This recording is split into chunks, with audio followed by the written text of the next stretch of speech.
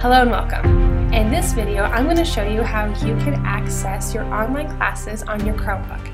If you have questions during this process, you can contact the Distance Education Department by going to Morgancc.edu/hub and using the live chat at the bottom right corner. First thing we need to do is we need to install WebEx onto your Chromebook. You do this by first opening your web browser. Next, go to Morgancc.edu/hub.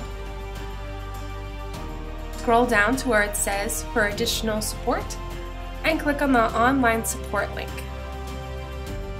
Click on to install WebEx on Chromebook link. This will take you to the Google Play Store.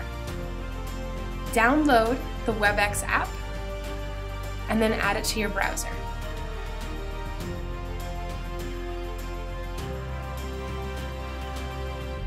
Open the app.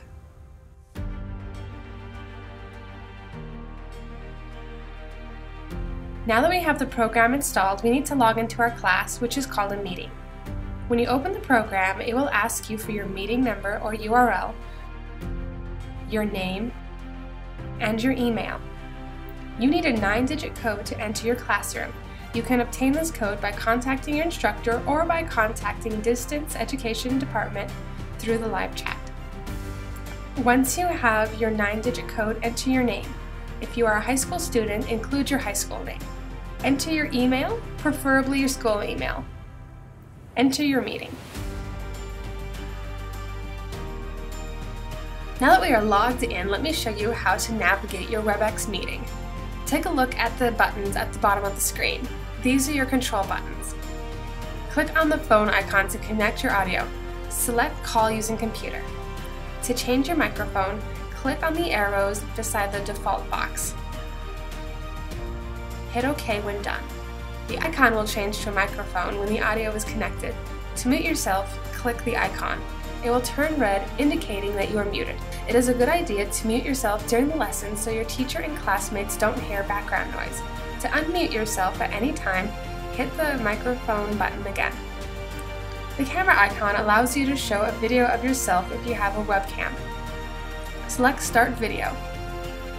To stop displaying your video at any time, click the camera icon again and select Stop Video. The third button allows you to see other participants in the meeting, such as your host or teacher and other students.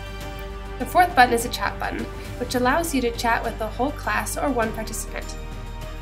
The next icon allows you to see your audio connection. Select Change Settings if you need to modify your audio connection. The red X icon allows you to leave the meeting.